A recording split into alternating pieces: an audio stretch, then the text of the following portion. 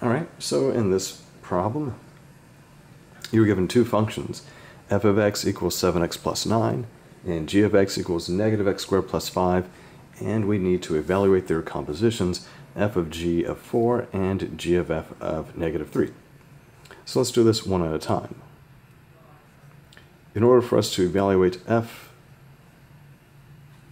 of g of 4, we need to make sure that we understand this means to do f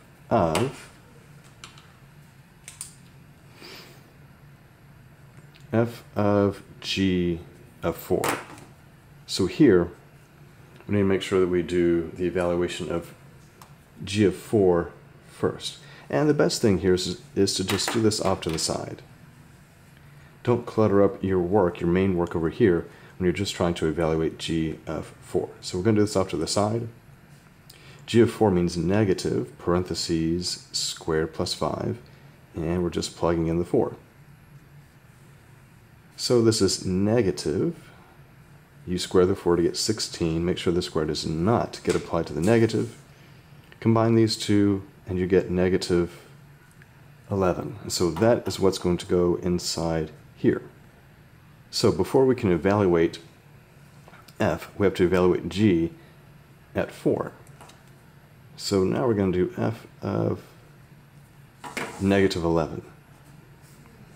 And we can work out f of negative 11 off to the side, just like we did g of 4.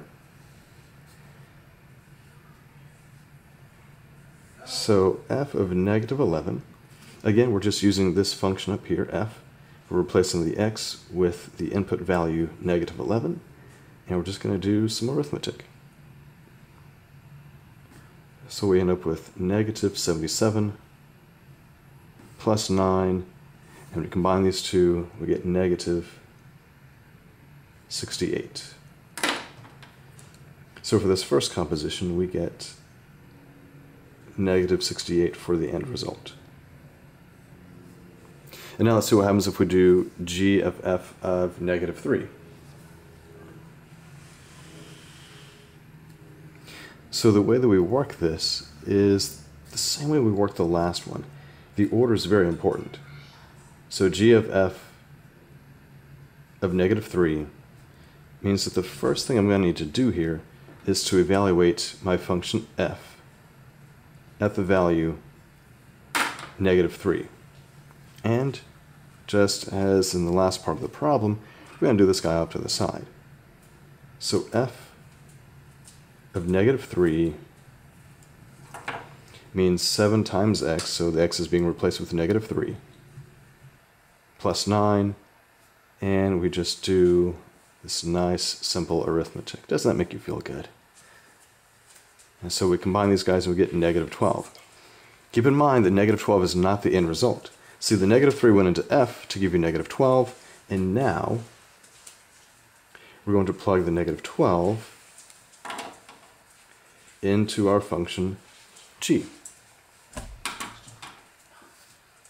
So over here to the side, let's evaluate g of negative 12. Make sure you pay very close attention to your signs. So that's negative, parentheses, negative 12 squared, plus 5. When we're doing the operations here, please make sure you pay attention to the fact that these two negatives don't get to see each other. The square is applied to the negative 12 first, which gives us a positive 144. And now the negative gets applied, so it's negative 144 plus 5, which gives us a total of negative 139. So for the main part of our work, g of negative 12 equals negative 139. Remember, function composition order is everything. So here the negative 3 gets plugged into f first, and then that result gets plugged into g. In the previous part of the problem, f of g of 4 meant that 4 gets plugged into g first, and once you evaluate that, then you can evaluate f at that value, negative 11.